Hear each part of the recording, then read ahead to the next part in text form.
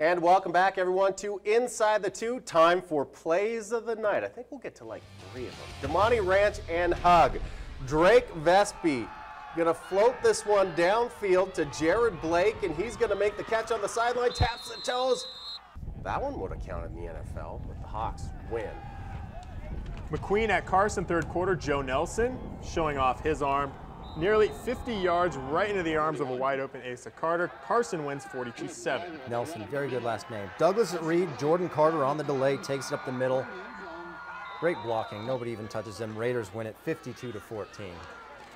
And that'll do it for Plays of the Night. We'll show you an extended edition coming up on Monday in our 5:30 sports. But thank you for joining us for our final full edition of Inside the Two. For Paul, Dallas, I'm Garrett. Join us again next week for our Division I North semifinal edition. Make sure you have a great weekend as well.